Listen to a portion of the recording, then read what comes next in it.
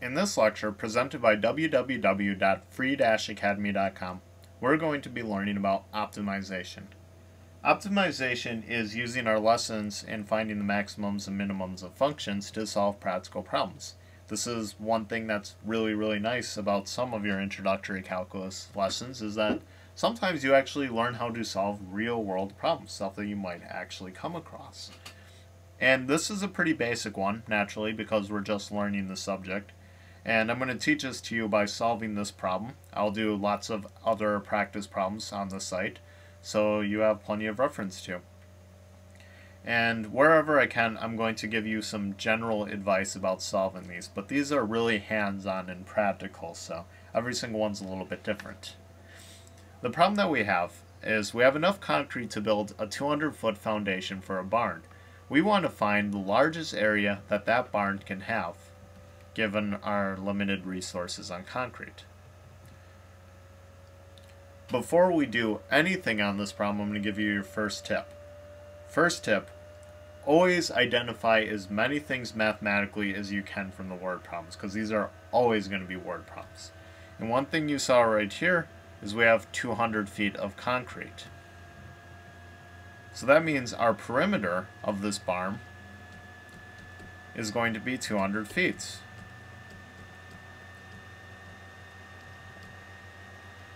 And if that isn't immediately clear, just be aware that that's more awkward wording than anything else, and that's another challenge you have to deal with in word problems, which I'm sure you guys are all familiar with.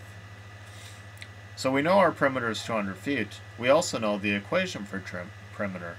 That's 2x plus 2y for a rectangle like we have here. What else do we know?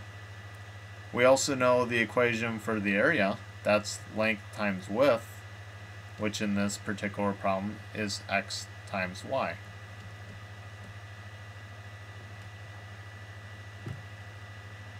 Is this enough information to solve the problem? Don't really know. But, well, I know, but let's solve as much as we can and see if we come to the answer, and if we can't, then we go back and see if we can figure some other things out. We have an equation x, y, and then we also have the equation for the perimeter where we have x and y. Let's get y in terms of x. So 200 equals 2x plus 2y.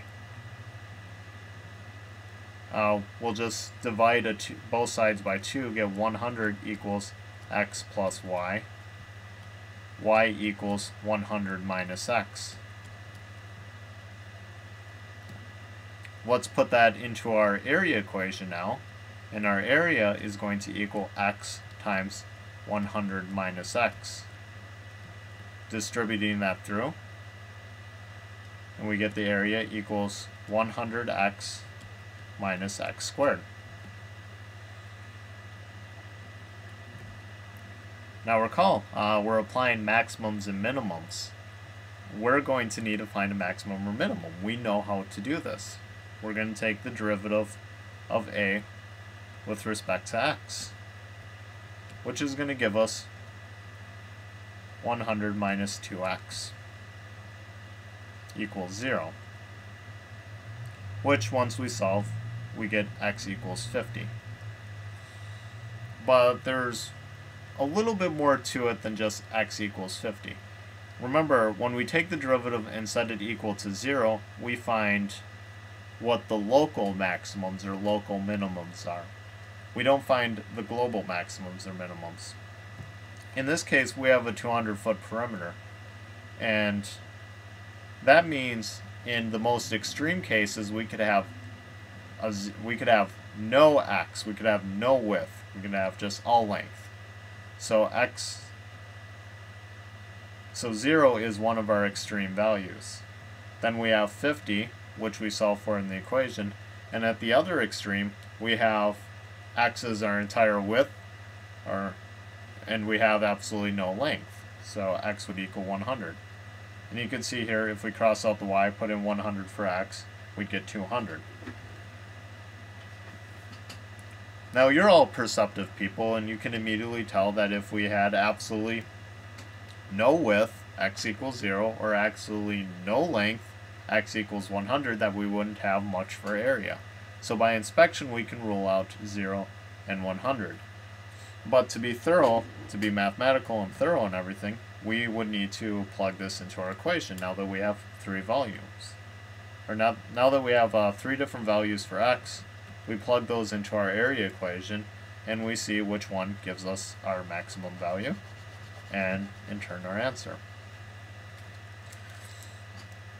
So starting out with x equals 0, our equation for the area becomes 0 times y, which equals 0. For x equals 50, we have 50 using the equation that I just erased, where y equals 100 minus x, we get that y equals 50. And that gives us, 2,500? And then f equals 100, or x equals 100.